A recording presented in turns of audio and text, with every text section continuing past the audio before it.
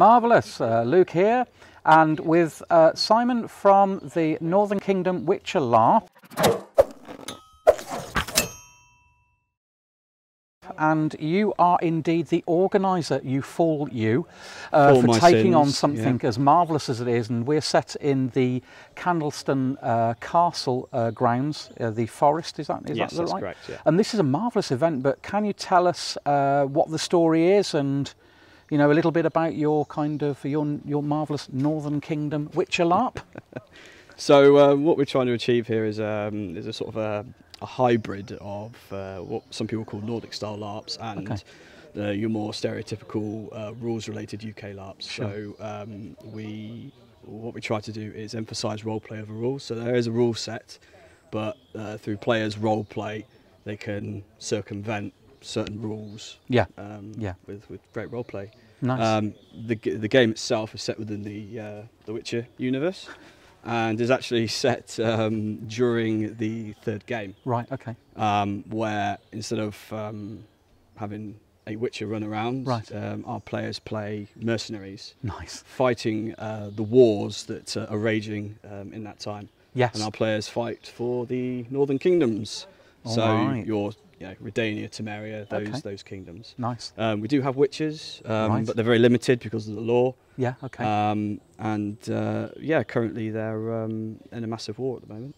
So how many people are at this event? So we currently have just over 30. Nice. That's a nice number, that is, because we've been to events. 30 is a nice number. It's manageable. Everyone gets a chance at the role play as well. We're on our third event now, and we found that we've sort of fluctuated between 30 and 50. Right. Nice. You know, 50 gets a really good look and feel, really good camp setup. Right. But 30 is more manageable and more goes around, less players. Nice. Nice. And I suppose when you think of this, are you put off by the weather? I mean, Wales is renowned for its rain. Does that ever stop you? Can't help that though, Can't help you.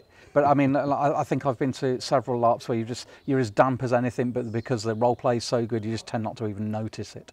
Yeah, I think we've got quite a cosy camp at the moment. It's nice. Quite nice and compact, so everyone's role playing with each other. Excellent. And so far, the weather hasn't dampened any spirits. Forgive the pun. Yes. Yesterday, obviously, a lot of people had trouble getting on site, a lot of traffic because of the weather. So, like all plans, they never survive first contact. Yeah. So time slipped a little bit, but we managed to get everything out. So you said this is your third event, but where can we find you? We're on Facebook. Nice. We have our own group, Northern Kingdoms. There's also a crew page for those, and we're currently in the process of moving to our own website because we're currently using another website called IED Games. Okay. So we're moving to our own website soon, which its own e-commerce and things like that. Marvelous. And all the rules and things will be on there as well. Yeah, nice. It sounds really good. It looks as if the event's really well sorted out. We're about to actually go and do a little bit of, kind of sneaking around, are we not? That's the plan in a second. Yes, potentially. Marvellous. Nice. Depending on how the players do. How the players do. Oh, that sounds terrible. But there we go. So, Simon, thank you very much. We're going to have a look around, if that's okay. We'll do some more interviews, and we'll see you in a minute. So, if you have been watching, thank you very much. Do not forget to click the subscribe and to hit that little bell to see when more things come out.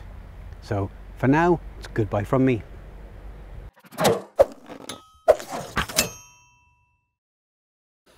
Yeah.